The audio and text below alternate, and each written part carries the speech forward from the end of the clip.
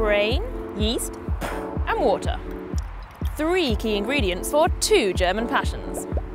The Germans even call beer flüssiges Brot, liquid bread. Ask Germans what they miss above all else when they go abroad, and there's one answer that's sure to crop up. Das Brot. Ich habe Brot vermisst. Tatsächlich ist es das Brot. Little wonder then that German bread has been designated an official UNESCO intangible cultural heritage.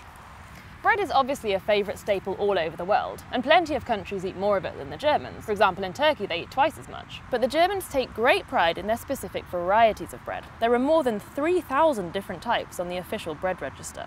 Rye, wheat and spelt are all very popular varieties. Then there are varieties like Schwarzbrot or Vollkornbrot. They usually come in thin, dense slices like this one. Very tasty, but very heavy. I get a lot of stick here in Germany about bread. Germans seem to think that all that Brits eat is a really bad version of what they call Toastbrot. While this makes me pretty defensive of my country's superior sliced bread varieties, I can't deny that the Germans make a cracking loaf. So what's their secret? Diese extreme Brotkultur und diese extreme Vielfalt gibt es nur in Deutschland. Wir Deutschen haben einfach Brot mit Kruste, mit Charakter, mit Aussagekraft und das ist der große Unterschied. Bäcker ist ein ehrlicher Beruf, ist ein ehrliches Handwerk, wo man was mit seinen Händen herstellt, man sieht, was man gemacht hat, es ist transparent und man macht anderen Leuten eine Freude damit.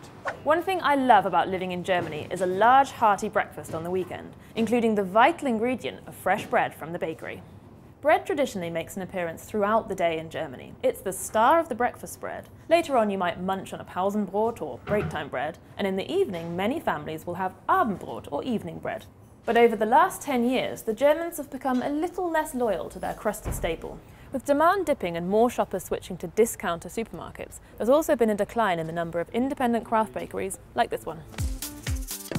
Anyway, I'm lucky enough to have a couple of independent bakeries nearby, and my absolute favourite thing to buy is bread rolls.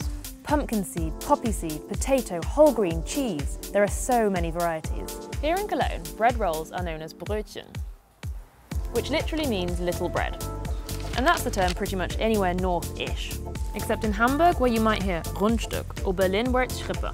In Munich and the southeast, it's a Semmel. It's generally a Weg in the southwest, but a Wegler in Swabia. Oh, and depending on where you are in Franconia, you might hear Kipfel, Wegler, or Labler. I have a theory that Germany's trying to test its newcomers by making its delicious baked goods as difficult as possible to order. Bread roll varieties are some of the hardest words in the German language to pronounce. I remember trying to pluck up the courage to go on a solo bakery trip when I was fairly new here. As I approached the counter, I would frantically scan the little labels to find some words I could actually say. I'd get to the front and... Oh, ich hätte gerne so rechts? Nee. Most of the time I'd end up walking away with a bag full of so-called normale Brötchen. They're perfectly fine, but trust me, keep practicing the word Kürbiskernbrötchen and it'll be worth your while. Have you got room for a little more Meet the Germans in your life? Then head over to Instagram and give us a follow.